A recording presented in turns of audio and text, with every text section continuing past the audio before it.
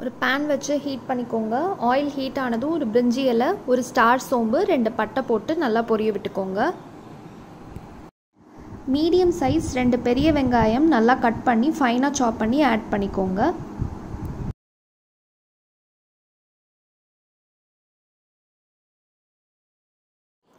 வெங்காயம் நல்லா டிரான்ஸ்லூசண்ட்டாக வதங்கின பிறகு நல்லா ஒரு டீஸ்பூன் ஃபுல்லாக இஞ்சி பூண்டு பேஸ்ட் ஆட் பண்ணிக்கோங்க. இஞ்சி பூண்டு பேஸ்ட் ஆட் பண்ணி நல்லா பச்சை வாசனை போகிற வரைக்கும் வதக்குங்க. 3 மீடியம் சைஸ் தக்காளியை மிக்சியில் போட்டு நல்லா பேஸ்ட் மாதிரி அரைச்சி இந்த ஆனியனோடு சேர்த்து நல்லா குக் பண்ணுங்கள்.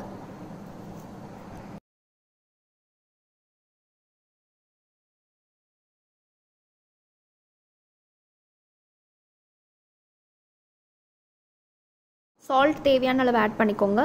தனியா பவுடர் ஒரு 3/4 டீஸ்பூன் ஆட் பண்ணிக்கோங்க. மிளகா பொடி காரத்துக்கு ஏற்ற மாதிரி ஆட் பண்ணிக்கோங்க. இந்த ஸ்டேஜில் தண்ணி எல்லாமே எவாப்ரேட் ஆகிற அளவுக்கு நல்லா வதக்கிக்கோங்க. இது கொஞ்சம் ட்ரையாக வரணும். 6 to 8 hours நல்லா சோயா பீன்ஸ் ஊற வச்சுக்கோங்க. சோயா பீன்ஸை குக்கரில் ஆட் பண்ணி தேவையான அளவு தண்ணி விட்டு சால்ட் போடாதீங்க.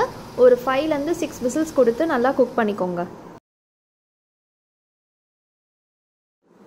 இப்போ பார்த்தீங்கன்னா தண்ணி எல்லாம் வற்றிட்டு நல்லா ட்ரை ஆகிடுச்சு. இந்த ஸ்டேஜில் நம்ம என்ன பண்ணணும்னா சோயா பீன்ஸ் வேக வச்சுருக்கோம் இல்லையா, 5 விசில் விட்டு, அதில் இருக்க தண்ணியை வேஸ்ட் பண்ணாமல் அந்த தண்ணியை இதிலே ஆட் பண்ணிக்கலாம். ஸோ ஃபஸ்ட்டு அதில் இருக்க சோயா பீன்ஸில் இருக்க வாட்டர் மட்டும் ஆட் பண்ணி இதில் கொதிக்க விடலாம். நல்லா ஒரு கொதி வந்த பின்னாடி அப்புறமா சோயா பீன்ஸை ஆட் பண்ணிக்கோங்க. சோயா பீன்ஸ் நல்லா சாஃப்டாக வெந்திருக்கணும், இல்லைனா நமக்கு ஸ்டமக் ஏக் வரும். ஸோ அதை நல்லா நோட் பண்ணிக்கோங்க. சோயா பீன்ஸ் எப்பயுமே நல்லா குக் பண்ணிவிடுங்க.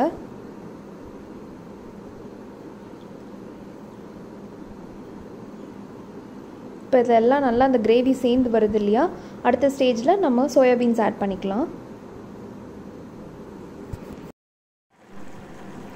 இப்போ சோயா பீன்ஸ் குக் பண்ண வாட்டரோடு சேர்ந்து ஆனியன் டொமேட்டோஸ் எல்லாம் நல்லா கொதிச்சுட்ருக்கு. இந்த ஸ்டேஜில் சோயா பீன்ஸை நம்ம இது கூட ஆட் பண்ணிக்கலாம். சோயா பீன்ஸ் நீங்கள் கையால் அழுத்தி பார்த்தீங்கன்னா அது நல்லா உங்கள் கையில் மேஷ் ஆகணும். அந்த அளவுக்கு நீங்கள் சோயா பீன்ஸை வேக வச்சு ஆட் பண்ணிக்கோங்க.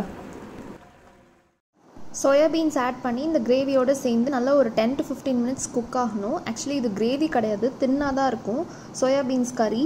ஸோ இது உங்களுக்கு திக்காக வேணும் கன்சிஸ்டன்சி அப்படின்னா கொஞ்சமாக சோயா பீன்ஸை எடுத்து தனியாக மிக்சியில் போட்டுட்டு பல்ஸ் மோடில் நல்லா ஒரு 2 விப் கொடுத்துட்டு இது கூட ஆட் பண்ணிக்கோங்க. அப்படி இல்லைனா சும்மா கரண்டியாலே மேஷ் பண்ணி ஆட் பண்ணிக்கோங்க. உங்களுக்கு கிரேவி கன்சிஸ்டன்சி கிடைக்கும்.